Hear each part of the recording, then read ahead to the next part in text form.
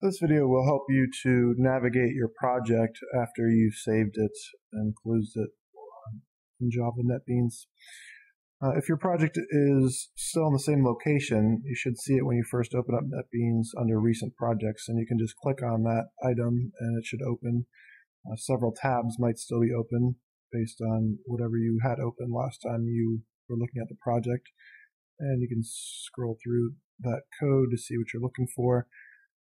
So an about box gets created with some applications, so you might see that. You can switch to the design view and see what that looks like. It's the button next to design for any of the files that do have a design component. You can click the little X on the tab to close that tab. If your project is not still listed in that recent projects list, or if it's a new location, you're going to have to go to File, Open Project, and it automatically opens to your NetBeans projects folder. And if your project's not there, you might have to use the drop down to navigate to the flash drive or wherever. Once you find it, highlight the file that has that coffee cup icon. That's your project file. That's going to open up in your project properties or projects pane.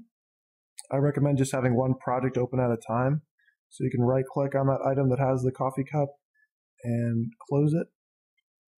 Sometimes your project will open up all expanded like this, and sometimes it'll look closed like this. And when it's closed, you're going to have to hit the plus sign next to it, open up the source packages, the item that has your project name, and then your project name with view at the end, .java. That's the file where you wrote your code. And again, you can click on the design button at the top left to switch over to the design view and see what you saw before.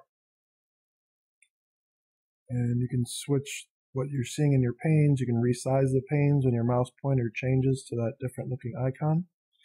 And remember to always just move that entire project folder anytime you're moving between computers or between your computer and a flash drive.